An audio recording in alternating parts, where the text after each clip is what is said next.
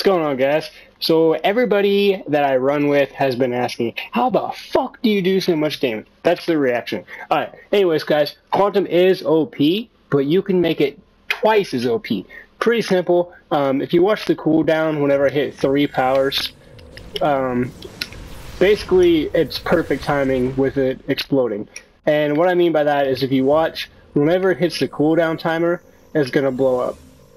See, right there, perfect timing. So if you're running with another Quantum DPS and they're using the time tree and they're using the destabilization power, or not power, excuse me, PI, you're able to run off of their PI, and that's going to leave you the ability to use 4 powers instead of 3 before your time bomb explodes. And that's going to give you all that extra damage with your time bomb, and it is deadly. And so, I mean, a lot of times I'll start out with Distortion Wave to get the PI on the, like if I'm fighting a boss, I'll start out with Time Bomb, then Distortion Wave to make sure I have the PI. Then after that, no worries. Because if the other guy in the room isn't using PI, then you're kind of fucked. So you gotta make sure with his loadout, you kind of watch him, make sure he's using a power interaction and he's not just using random powers with the Time Bomb, because then you won't do any damage. So make sure you keep an eye on the other guy in the room. But let me show you what I use for my loadout and my tree and everything, and then we'll talk about your skill points a little bit and how I spec for this.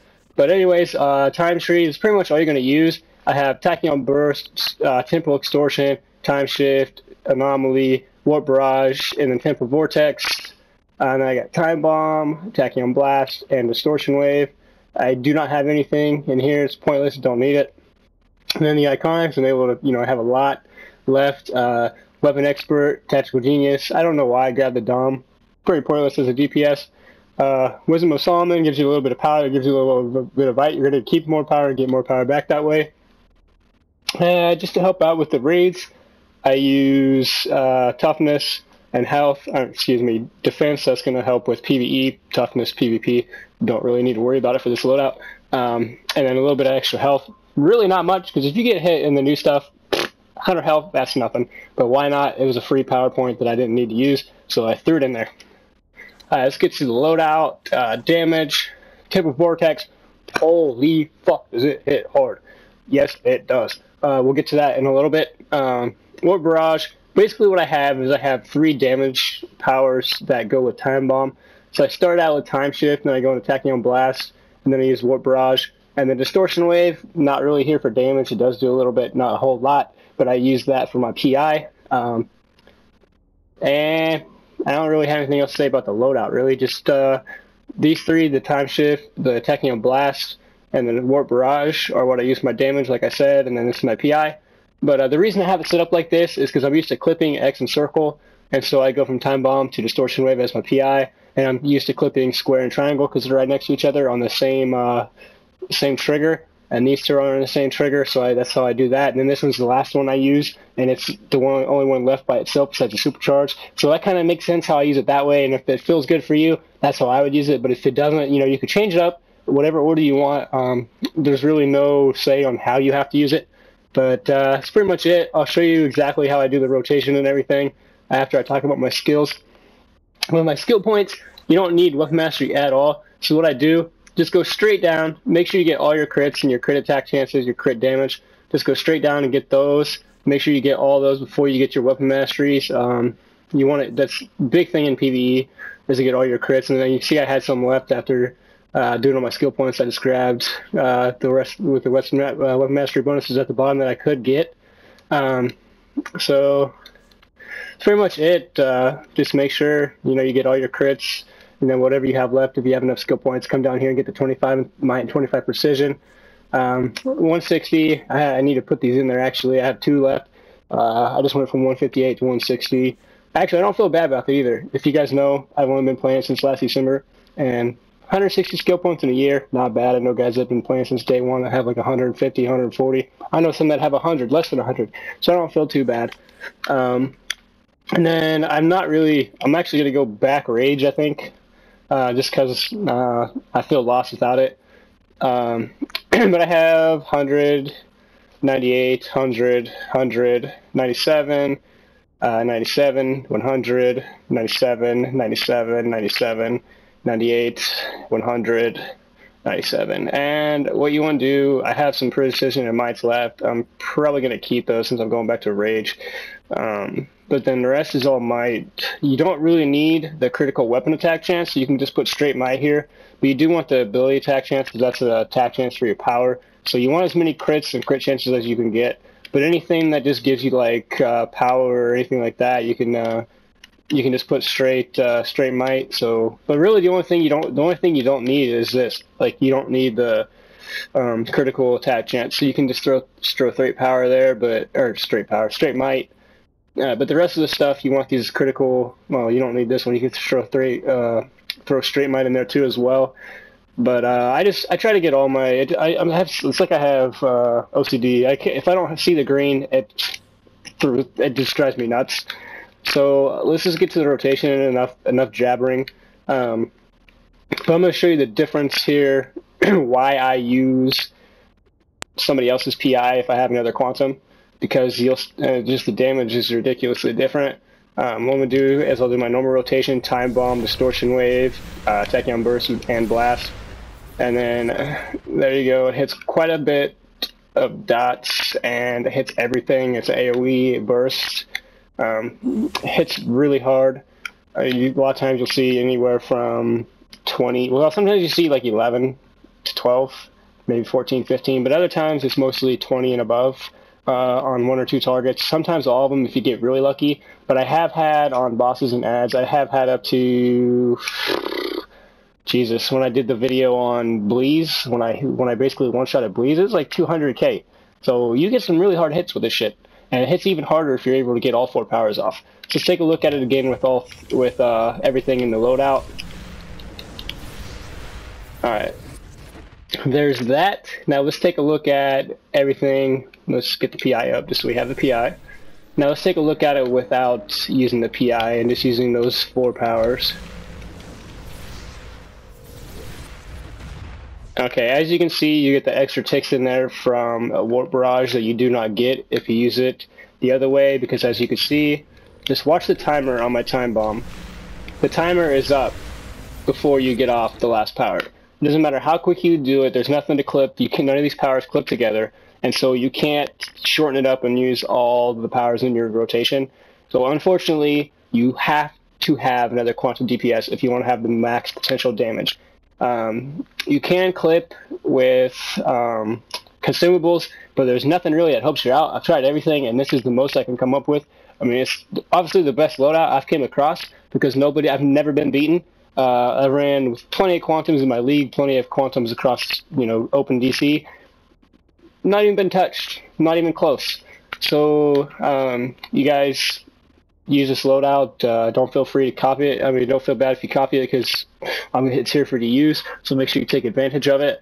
Let's show you what the supercharge does. But I'm going to go over here so we don't have such a damage split and it's not as hard to see. Let's take a look at the supercharge and the supply drop with the trinket active and the rotation. I'll explain to you guys how I do that. But first I'll do it without everything. I'll just do it straight up with no supply drop or trinket. What you're going to do to get the PI with this, because it does give you a PI beam in the time tree, you do get the PI on the 25% supercharge for now. Will it be nerfed? I don't know. Should it be nerfed? Probably so, because that's one reason why I don't think I've ever been beaten, is because a lot of people don't use this loadout. I don't think a lot of people know about this loadout because so many people watch Kaiser's loadout.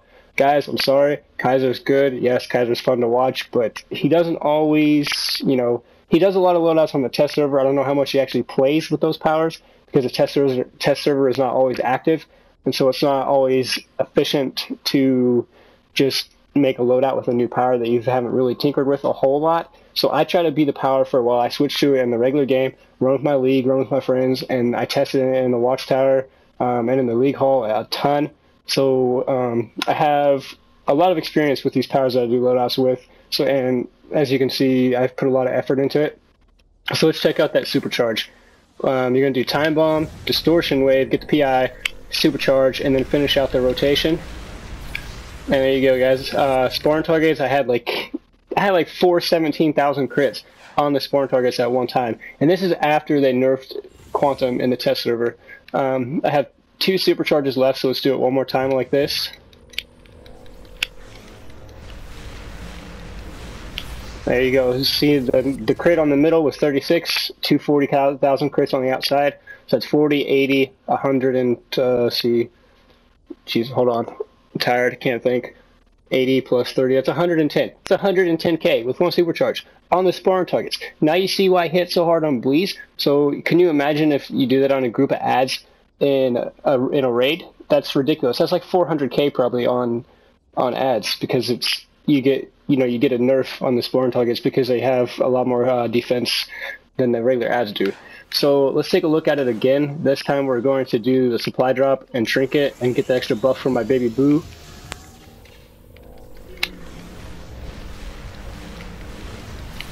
Whew.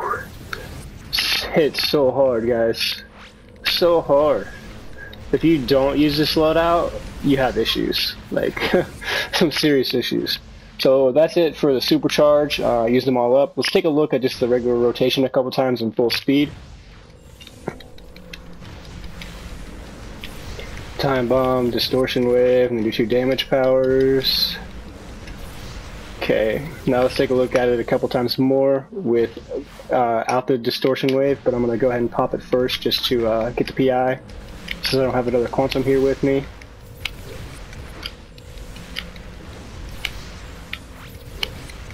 Yep, as you can see, I'm getting a lot more ticks. They're hitting harder as well. So, I mean, it's the way to go, guys. If you have another quantum DPS, you can't really go any other way.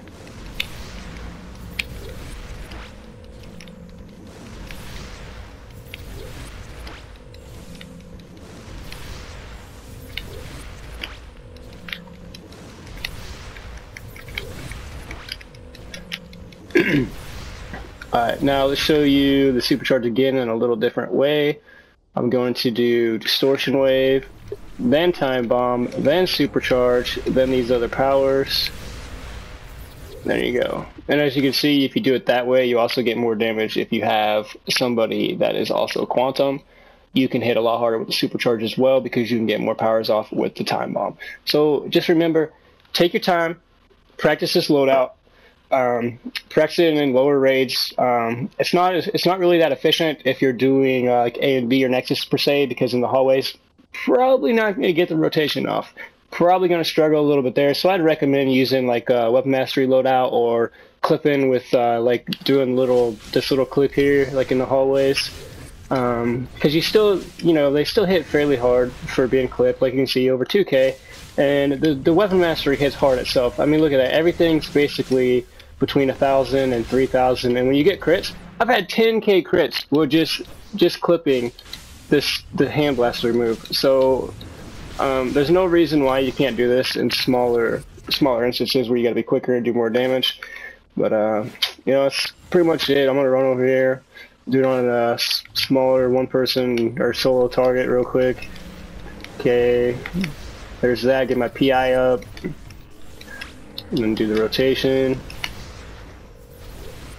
Alright, they're hitting all this crap around me.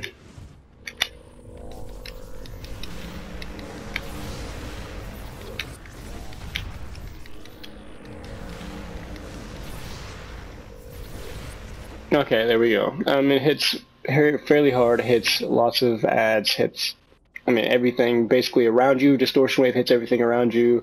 When it explodes, it hits everything around you. So great power. Great damage, but I am going to go back to Rage, guys. I know, probably a dumb idea, because Rage sucks right now. And if anybody sees this that works for frickin' DC, and I was going to say SOE, but SOE quit.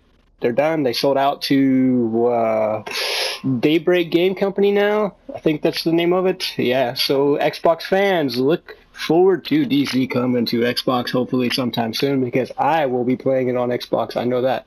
So thanks for watching, guys. I hope this helped. Kind of one of my longest videos for DC, to be honest, but I wanted to be as detailed as I can about this, because I know there's a lot of guys that had questions, and I know there's a lot of guys that wanted to use this loadout and they weren't using it correctly. So I hope that helped. Thanks for watching.